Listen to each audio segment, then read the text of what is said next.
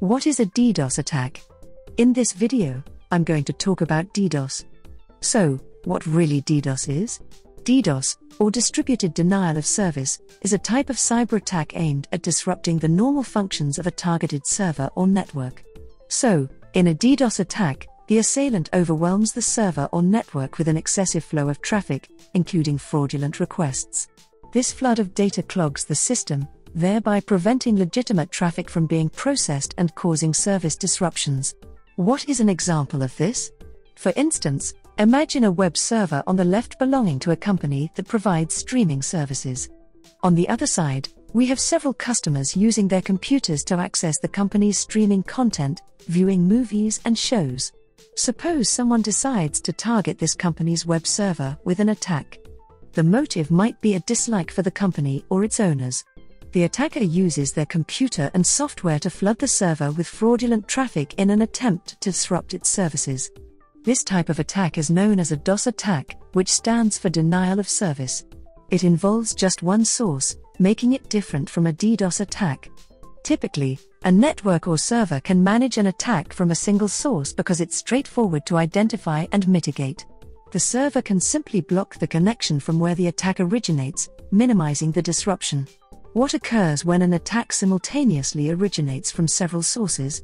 So that's where a DDoS, or distributed denial of service attack, comes into play. A DDoS involves multiple attackers simultaneously targeting a server. The primary attacker, or the ringleader, coordinates with other compromised computers globally to launch a unified assault on the server. Instead of dealing with a single source, the server now faces threats from various origins. So why multiple sources? This barrage from numerous sources can overwhelm the server's capabilities, consuming its system resources like CPU and memory, and depleting network bandwidth. Consequently, legitimate users attempting to access the server will experience service denial. The server, now bogged down handling the DDoS attack, cannot respond promptly to legitimate requests. This results in web pages that load slowly or not at all, leaving users staring at the frustrating spinning wheel of delay on their screens. So, how do attackers enlist other computers to participate in a DDoS attack? The answer lies in malicious software. Attackers create malware and spread it across the internet via compromised websites and email attachments. When an unsuspecting user visits these tainted websites or opens infected email attachments, the malware is installed on their computer without their knowledge, thus co-opting their machine into an army of compromised computers known as a botnet. This botnet, which can consist of hundreds or even thousands of computers worldwide, acts like a controlled military force, ready to act on commands from the attacker. The attacker serves as a centralized command center, capable of issuing directives to the botnet. Commands are sent to these infected computers to initiate an attack at a specified date and time. When the designated moment arrives, the orchestrated attack launches, overwhelming the target. Why people do DDoS attacks?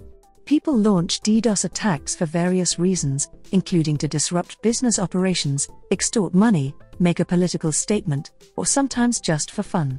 Such attacks can also be used as a smokescreen for other malicious activities, diverting attention from data breaches or theft. Is it easy to do DDoS attack? Yes, it is very easy. Launching a DDoS attack can be alarmingly simple. One can even find DDoS for hire services on the dark web, marketed as DDoS or DDoS as a service. But be very careful. This kind of activity is monitored. Engaging in such activities is illegal and closely monitored by authorities, and could quickly lead to law enforcement intervention. And that's our quick run-through on DDoS. Thank you so much for watching.